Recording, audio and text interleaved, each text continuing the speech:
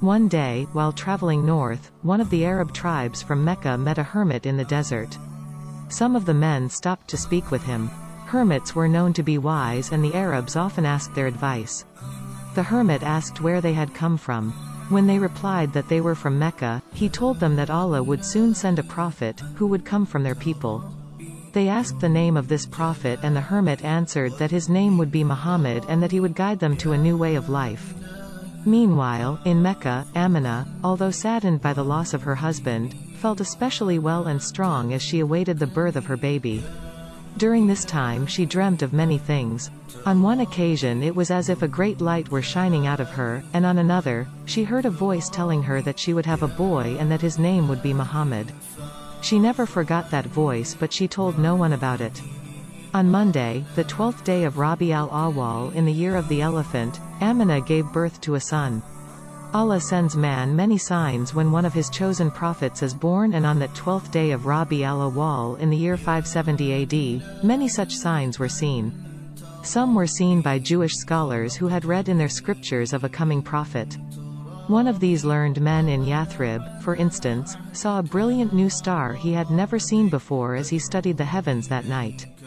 He called the people around him and, pointing the star out to them, told them a prophet must have been born. That same night another Jew was passing by the meeting place of the leaders of Quraysh in Mecca. He asked them if a baby boy had just been born and told them that if it were true, this would be the prophet of the Arab nation. Amina sent news of the birth to her father-in-law, Abd al-Muttalib, who was sitting near the Kaaba at the time.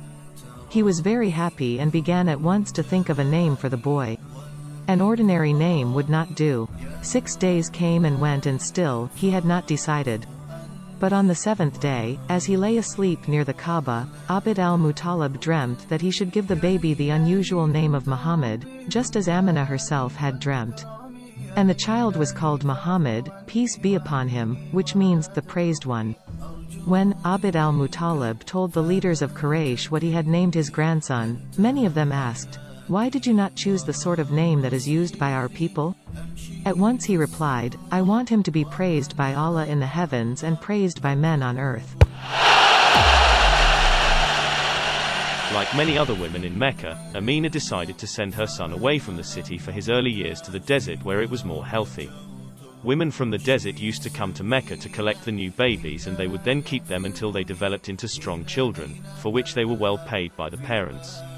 Among the women who traveled to Mecca to fetch a new baby at the time Amina's son was born, was a Bedouin woman called Halimah. With her were her husband and baby son. They had always been very poor, but this year things were harder than ever because there had been famine. The donkey that earned Halimah on the journey was so weak from hunger that he often stumbled. Halimah's baby son cried all the time because his mother could not feed him properly. Even their she-camel did not give them one drop of milk. Halimah did not know what to do. She thought to herself, "How can I possibly feed another baby when I haven't got enough milk even for my son?" At last, they reached Mecca. All the other women of the tribe to which Halimah belonged, the Bani Sa'd, found a child to take back with them, but not Halimah. The only baby left was Muhammad, peace be upon him. Usually, the father paid the wet nurse, but Muhammad's father was dead. So no one wanted to take him, even though he was from one of the noblest families of Quraysh. Halimah did not want to take him either, but she did not want to be the only woman to go back to her tribe without a baby to bring up. She asked her husband whether she should take Muhammad, peace be upon him, or not. He advised her to do so, adding, "Perhaps Allah will bless us because of him." They started on the return journey, and as soon as Halimah began to feed Muhammad, peace be upon him, her milk suddenly increased and she had enough for him as well as her baby son. When they were back home, everything began to change. The land became green, and the date trees, one of their main sources of food, gave lots of fruit. Even the sheep and their old she-camel began to give plenty of milk. Halimah and her husband knew that this good fortune had come because they had the new baby, Muhammad, peace be upon him, whom they had come to love as if he were their son. When Muhammad, peace be upon him, was 2 years old, Halimah took him back to his mother.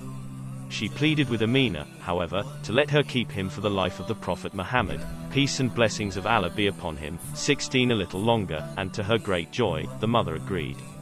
During his time with Halimah's family in the desert, Muhammad, peace be upon him, played with her children, and together they would take the sheep out to graze. At other times, however, Halimah would often find him sitting alone.